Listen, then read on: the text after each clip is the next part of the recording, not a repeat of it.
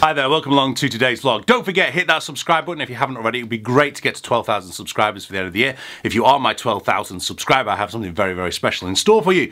For all of you. Let's not just give it to 12,000 subscribers, let's give it to all of you 12,000. It's amazing to be saying those numbers. Thank you very much. I'm sorry we don't have as many vlogs as we used to. Life is just too crazy at the minute to comprehend it. But I couldn't let this particular anniversary pass without making a video. That is 10 years ago. Last week I first played this Mark VI at Woodwind Exchange in Bradford. I went up there, I was working with Max Sax out of Austin at the time. They had a fantastic alto that they were wanting me to promote, and I'd only moved over to England about 2 months beforehand, been living in Ireland for a number of years, and I wanted to be able to take this particular Imperial alto to a number of different dealers. So I went to Woodwind Exchange in Bradford thinking, give this to Stuart, let him have a blow on it, and maybe I'll just see what's knocking about. He said, go and have a look in my Mark VI room. So I went to his Mark VI room and I tried about 9 different Mark VIs and left my balanced action there and part X'd it for this one.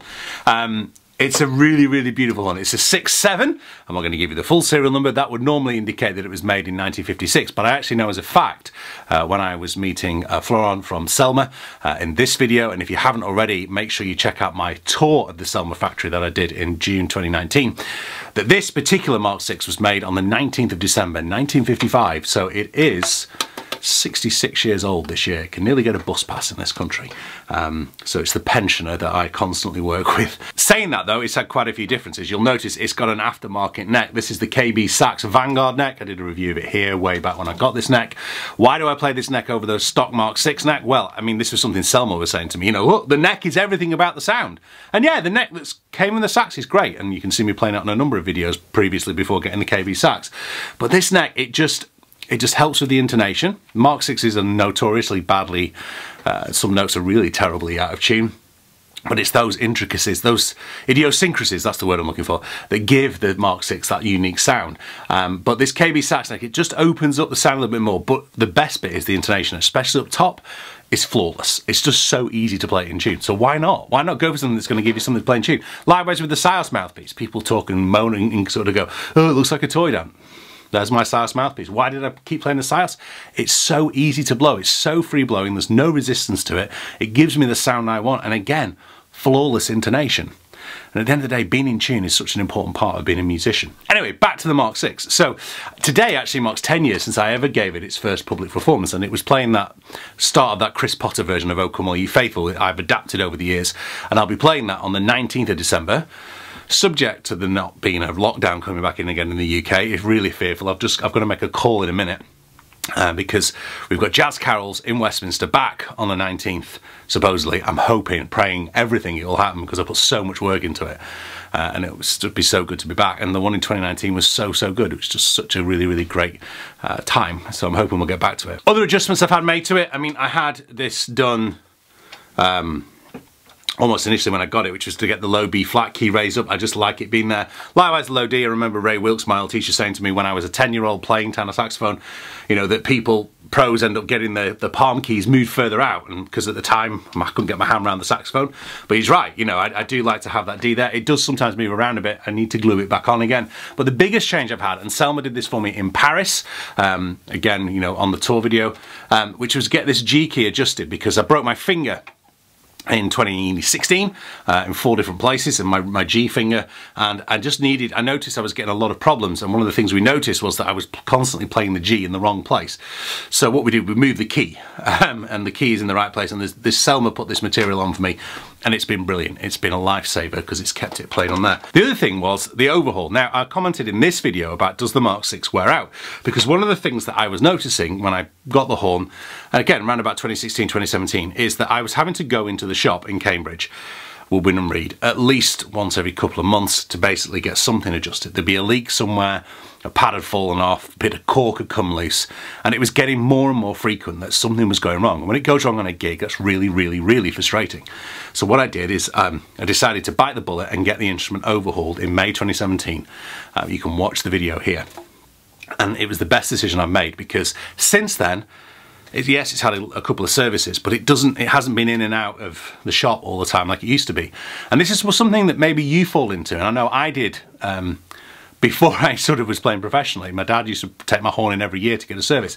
I don't think most saxophones need servicing every year. If they're in good condition, you know, yes, okay, every couple of years maybe get it in for a quick look at, maybe get a few pads sorted. But the best thing you can do, especially with a vintage horn, and this has been my experience, is get it overhauled with a really, really, really good technician.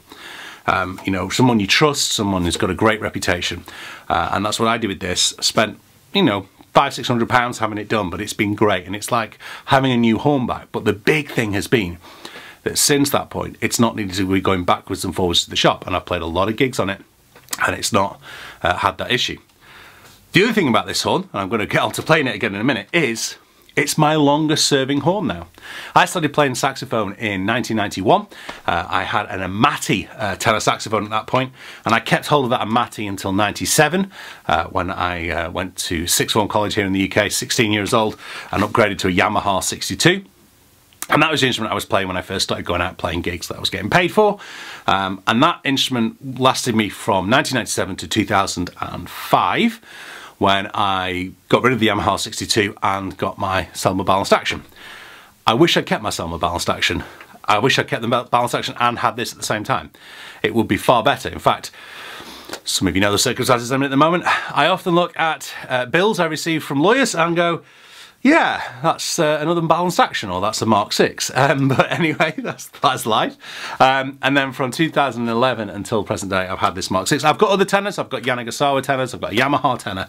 But this is my workhorse. This is the instrument I do most, or if not all, of my gigs on.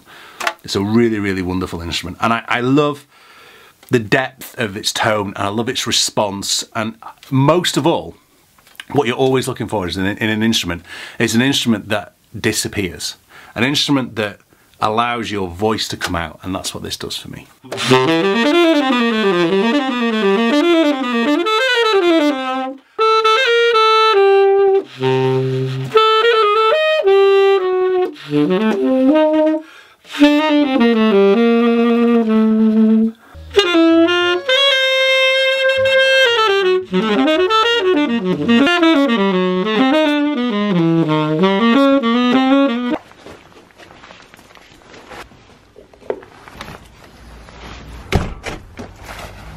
Off to take my son Charlie. We'll pick him up from school first of all and then take him to his trumpet lesson.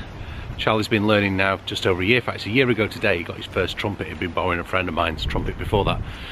We had a school concert today and it was amazing. I said to him beforehand, so the real difference is to watch how you played last year, where he could just about stumble through Silent Night, and then look how he played today when he nailed Greg Fisherman's Narragansett Avenue. And that's what a year's worth of lessons, of practice in as many days as you can do. And I say this to all my students, I say, judge yourself on a year. It's 6 months a year, never on a week-by-week basis. It's only on the week-by-week basis, by practicing and doing the work, can you then, well, see that progress after a year. It's also a really weird one for me, because obviously in the past I've had a lot of parents bringing kids to lessons, and now I'm the parent bringing his child to the lesson. And it's been weird because most of the time he's done it on Zoom, and now he has an in-person lesson. I've got to say, he prefers an in-person lesson, his teacher prefers an in-person lesson. I know it's the best thing for him to have an in-person lesson, but it's a right pain in the butt for me.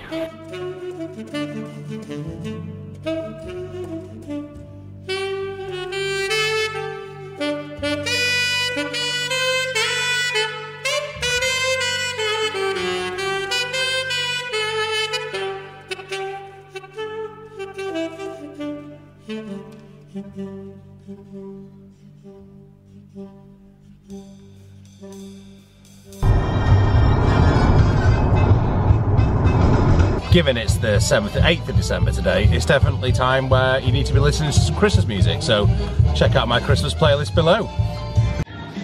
Thank you very much, thank you. Rather frustratingly, the cafe is closed at 4. So I'm going to have to do this email in the car. If you don't already get my Wednesday email, then go to cambridgesaxophone.com, hit the link, and you can catch the email there. You get 4 free saxophone lessons as well. I'm going to send that email now, so suitable point for me to sign off the vlog for today. It's great to be back. I'm sorry I can't do vlogs more often. Maybe in the new year, maybe I'll make it my New Year's resolution to get back to doing more vlogs. I've been asking for some Q&As actually, and no one's been giving me any Q&As, so maybe you can give me some Q&As and I can get back and do a vlog for you. Speak to you soon. Bye bye.